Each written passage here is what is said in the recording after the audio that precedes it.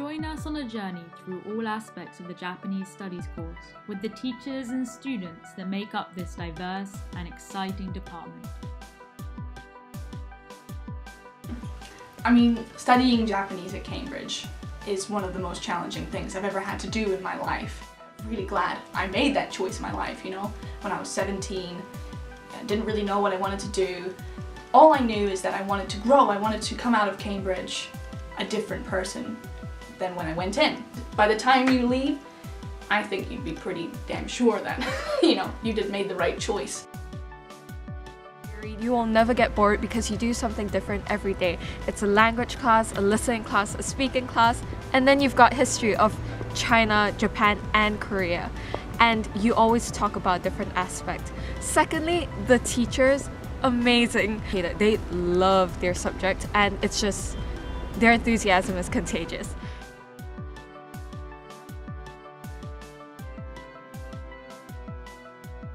Hi, so my name is Vicky Young. I am the Kawashima Lecturer in Japanese Literature and Culture at the Faculty of Asian and Middle Eastern Studies in Cambridge. It means I teach modern and contemporary Japanese literature and cinema here.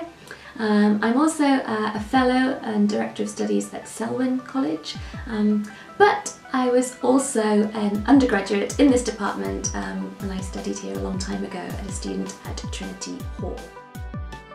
Hi, hello, good morning. My name is Laura Moretti and I'm a Senior Lecturer in Japanese Pre-Modern Studies here at Cambridge. I'm also Director of Studies at Emmanuel College.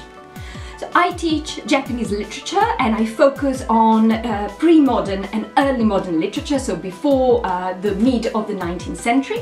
I also teach a lot of modern Japanese, which is great fun. We read great texts from modern contemporary literature. But I also teach classical Japanese, and we also read fun texts from all sorts of centuries. So, hello, my name is Micke Adolfsson. I'm a professor of Japanese studies. My area of expertise is medieval Japan, which is way back in time. I'm actually Swedish. I grew up in a very historical city in Sweden and was interested in history from a very young age. I began by studying medieval Europe, and then I thought I wanted something that was more exciting, and I kind of stumbled upon Japanese history because of the kind of samurai films that I watched at the time. This is many, many years ago. And the moment I set foot in Japan, again, a few years ago, I was hooked. That was it. I knew I was going to do something with Japan. So. Here at Cambridge, we offer a very rigorous and exciting program in Japanese studies. By the end of your degree, you will be really fluent in Japanese, in your speaking, reading, writing and listening. It would be phenomenal, the level of Japanese you get. We also train you in depth in a number of fields within Japanese studies, and here at Cambridge we cover literature, history, social anthropology and international politics.